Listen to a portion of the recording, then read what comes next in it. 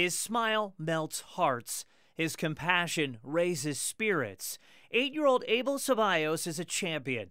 The McAllen first grader has battled leukemia for the last 3 years. His mother, Marisol, taught him never to give up and to keep others who are sick in his prayers.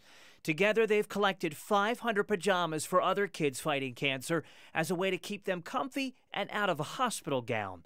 Denise Garcia and Irma Rodriguez want to reward their selfless acts of kindness with this pay-it-forward surprise. I just wanted to say that I appreciate everything you do for the kids. You always put people first, other people before yourself.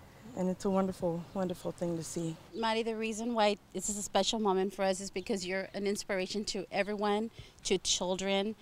You're like super mom. I wanted to pay it forward.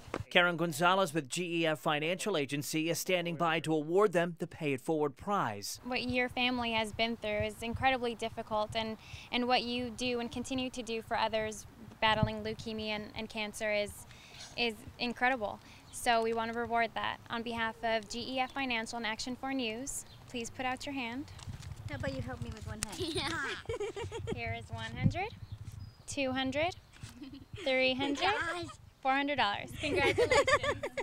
What do you say? Thank you.